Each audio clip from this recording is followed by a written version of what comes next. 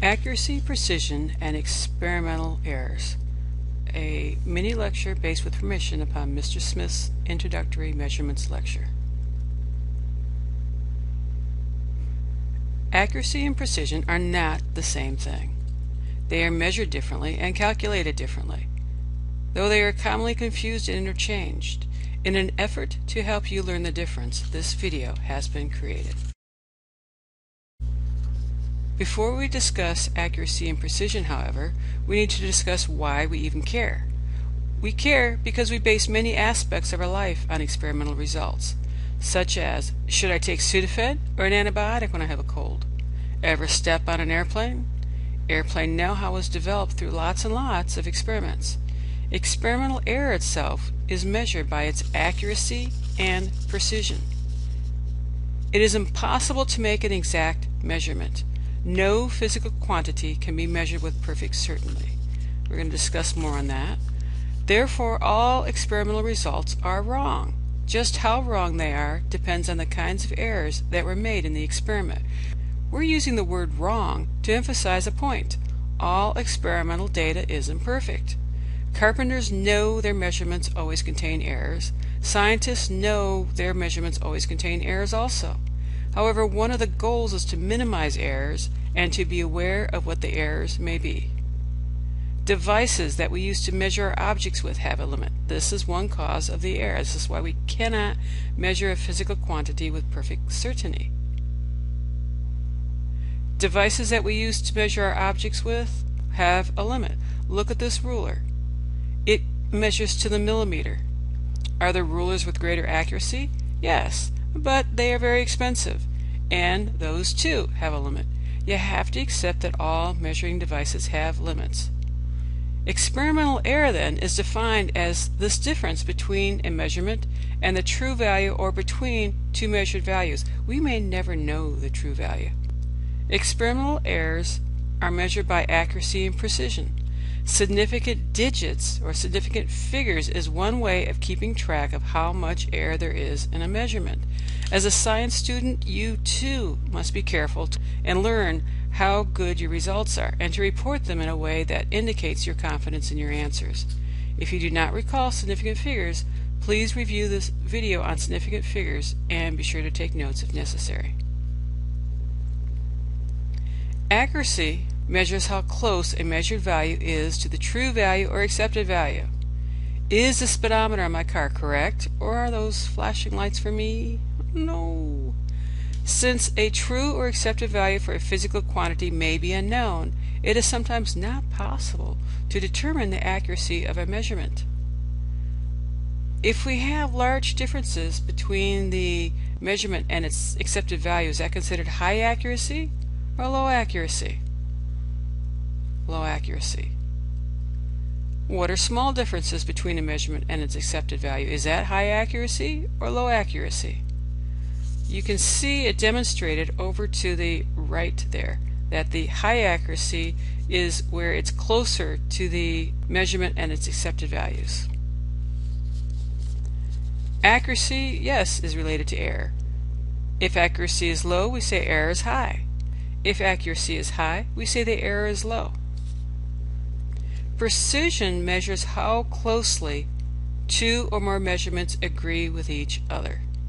If a group of measurements are close to one another, we say the group is precise, as shown by the darts. Those darts can be considered measurements. Were they close to each other, or are they scattered all over the place? A measure which is highly producible tends to give values which are very close to each other. It would be as if we only threw one dart at the dartboard. One dart is not enough to show how close the measurements are, is it? Think about it. If you have one dart, can you tell if it's close to the other measurement? There is no other measurement, so no, you can't. Accuracy is whether it's close to the accepted value. Precision is whether it's close to your previously measured value. Sometimes we refer to precision as repeatability or reproducibility. If we measure the mass of a nickel on a balance and got 5.0 grams every time, we'd say the measurement is repeatable. Precision does not, in any way, measure how close the series of measurements are to the generally accepted value. What is that? Accuracy! Looking at the dartboard, you can see how the measurements on the left are not close to each other. This is low precision. The measurements on the right have high precision, but would you call them good measurements? Probably not, because they are not accurate. The person viewing your results does not have your knowledge of the measuring device. So how do you tell the reader the limits of your measuring device?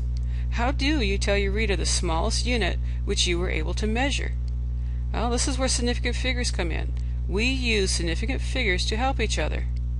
The last digit in any significant figure is assumed to be the one that was estimated. The precision of a measurement, then, can be estimated by the number of significant digits with which the measurement is reported. It is up to you, the experimenter reporting the results, to ensure that you use the correct number of significant figures so that your readers know how precise your measurements are. For example, a measurement of length using a meter stick with a 1 millimeter graduations will be reported with a precision of plus or minus 0.1 millimeters. Whereas a measurement of volume using a graduated cylinder with a 1 milliliter graduation will be reported with a precision of plus or minus 0.1 milliliters. You need to combine both accuracy and precision to have good measurements. Look closely at this chart. Notice how you need both to have the good measurements. If you need more time to examine this, please pause. When scientists refer to experimental errors, they are not referring to what are commonly called mistakes, blunders, or miscalculations. Sometimes referred to as illegitimate human or personal errors, these types of errors do not belong in the science room. These types of errors can result from measuring a width when length should have been measured, or misreading the scale of an instrument. If these happen, don't report the error, rather redo it. Experimental errors, on the other hand, are inherent, meaning they're part of the measurement process and cannot be eliminated simply by repeating the experiment, no matter how carefully. There are two types of experimental errors: systematic errors and random errors. A device that's broken may always report the same degree of error in the same direction. This is called systematic error. If the device is incapable of reporting the same value, we say it has lots of random error. So more in systematic error. Systematic errors are caused by the way we did the experiment. Unlike random errors, these errors are always in the same direction, meaning we're overreading it all the time or we're underreading it all the time. A miscalibrated balance will always give results that are either too high or too low, depending on the direction of the miscalibration. Evaporation of alcohol always causes a mass that is lower than it should be. Theoretically, we could get rid of these systematic errors by calibrating the balance properly or using a cover to prevent evaporation.